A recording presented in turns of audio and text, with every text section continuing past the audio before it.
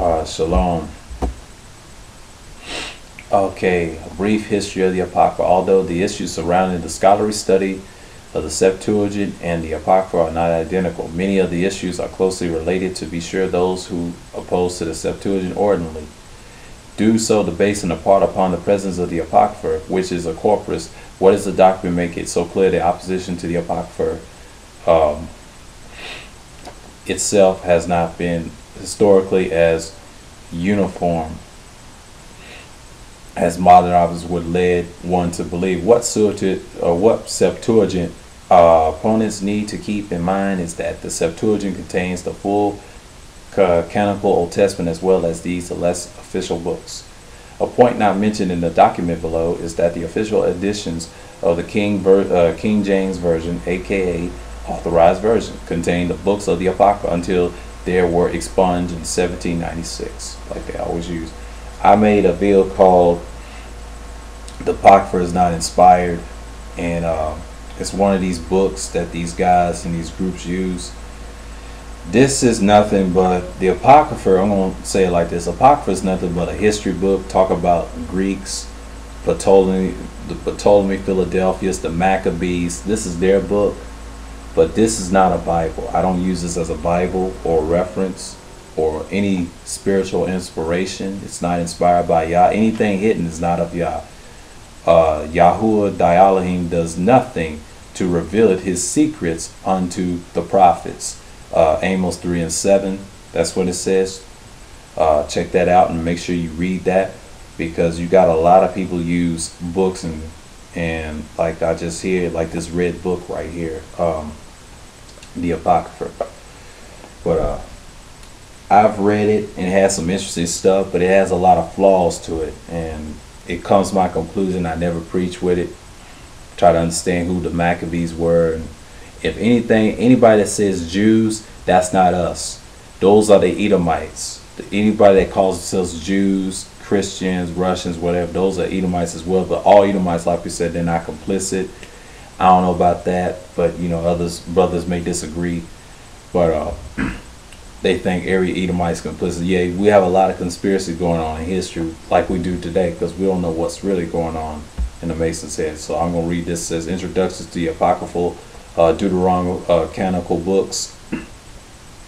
The meanings and uses of the terms the Apocrypha and the Deuterocanonical, and the word Apocrypha is used in a variety of ways that can be confusing in general reader. Confusion arises partly from the ambiguity of the ancient uses of the word and partly from the modern application of the term in different groups of books. The etymologically, the word means the things that are hidden. Like I just said in Amos 3 and 7, Most High is not hidden. Like it says, anything is not of hidden. He said, Yah, who thy power, it says, does nothing to reveal the secrets unto the prophets. So anything from Yahuwah is not hidden. That means, especially these Apocrypha, that's not of Yah. Anything hidden is not of the Most High. And as simple as that, because this book is showing you it's hidden, but it was chosen to describe certain books is not clear. That's right. And some have suggested that this book were hidden or withdrawn from common use because they were deemed to contain mysterious or esoteric lore. Yeah, lies and deception. That's what it has in it. And too profound to be communicated to any except the initiative, compared to 2nd Ezra 14 and 45 and 46. And I'm going to read those scriptures. I mean, not a scripture, but I'm going to read the verses. They try to have scriptures and verses trying to make it look like a Bible. And it says 45 and 46. Let's read out of this book they call the Apocrypha. I bet you they don't even read this. And it says, And it came to pass when 40 days were fulfilled that the highest spake, saying, The first that thou hast written and published openly, that the worthy and unworthy may read it. But keep it the 70 last, thou may deliver them only to such as be wise among the people. And it says among the people. and I don't know why it means that. Trying to say you get some wisdom, but it says others have suggested the term was employed by those who held that such books deserved to be hidden because they were spurious or heretical.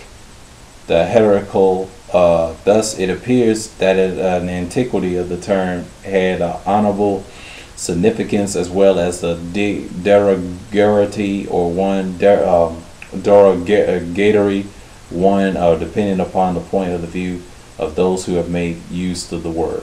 According to the traditional usage, the Apocrypha has been designation applied to the 15 books or portion books listed in many early editions of the Apocrypha. The letter of Jeremiah, they try to use Jeremiah, but it's false, by the way, written by the descendants of Esau, is incorporated as the final chapter of the book of Baruch. Hence, in these editions, there are 14 books. The 14 books are not our books. These were made by the descendants of Esau. Like it says right here, here's the 14 books. It says Tobit, Judith, like y'all know, a lot of people get Tobit, Judith in these groups. Additions to the book of Esther, false, contains Greek version of Esther. We don't deal with that. The Wisdom of Solomon, a lot of people say it gives you understanding about the Egypt. It has some good stuff in there, but don't trust it. It has a lot of flaws into the story. Ecclesiastes, the wisdom of Jesus, son of Sirach. We don't deal with that because they think that's some secret. It's got a lot of... But Ecclesiasticus has some good stuff and wisdom, but it has a lot of flaws to it. You know, you can't trust it because a lot of people try to use it and don't even read what it says in the law in Deuteronomy, Leviticus, and Numbers, and well as Exodus. But it says Baruch, the letter of Jeremiah, so-called, and prayer of Azariah, the song of the three Jews, were not Jews, were Israelites. They're Jews, the Edomites, they're Hebrew Edomites, we're Hebrew Israelites. Susanna, Baal, the dragon, first Maccabees, second Maccabees, those are Edomites as well. First Ezra, I made a video called the Maccabees were Edomites. Check that video out in Daily Motion. And second Ezra's, first Ezra, and then Prayer of the Master. But in the editions presented, expanded editions, including the following three texts that are of special interest of the Eastern Orthodox readers: Third Maccabees, 4 Maccabees, Psalms 1 and Psalms 151. These were Eastern Orthodox. We don't deal with none of these books. These books have nothing to do with the Bible. I exposed the Apocrypha. None of these books is included in the Hebrew canon of the Holy Scripture. You hear that? It says none of these books are included in the Hebrew canon of the Holy Scriptures. All of them, however, with the exception of second Ezra, are presented in copies of the Greek version of the Old Testament known as the Septuagint. You heard that one, did you?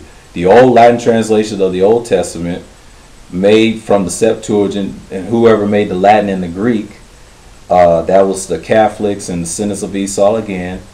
The Edomites that were Catholics and Jews, they created this book.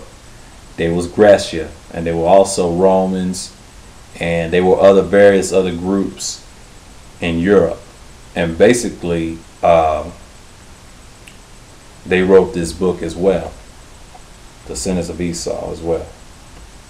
Try to make them separate, but no, they're all the same. Esau had 5 sons. People don't even know that. And it says, the consequences of many early churches fathers quoted from most of these books authoritative scripture. At the end of the 4th century, Pope Damascus commissioned Jerome, the most learned biblical scholar of his day, to prepare a standard Latin version of the scriptures, Latin Vulgate, like you know today. In the Old Testament, Jerome followed the Hebrew canon by the means of the preface of call the reader's attention to separate category of the apocryphal books, the subsequence of the copyists of the Latin Bible. You have that out there today. However, we're not always careful to translate Jerome's preface, and during the medieval period, the Western Church generally regard these books as a part of the Holy Vulgate text, officially approved by the Roman Catholic Church. Like we say, the descendants of Esau again, and the Jews. contains these books incorporated within the sequence of the Old Testament books. Thus Tobit and Judith stand after the Nehemiah, the Wisdom of Solomon, and things and so forth. Ecclesiasticus and stand after the Songs of Solomon, Baruch with the letter of Jeremiah. Like trying to use Jeremiah chapter 6 and on down.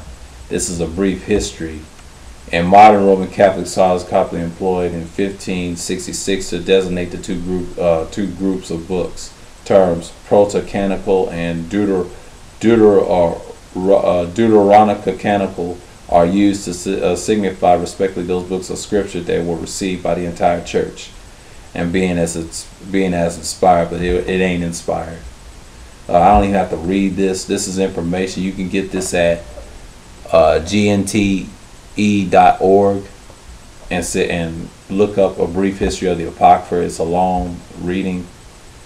Kinds of literature. It's nothing but a literature history book of the Maccabees, all the wars and all that stuff. And the Catholics went in that madness. They promote war and stuff like they do today.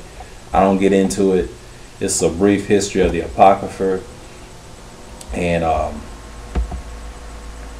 going to make another one talking about the background and history of the Apocrypha.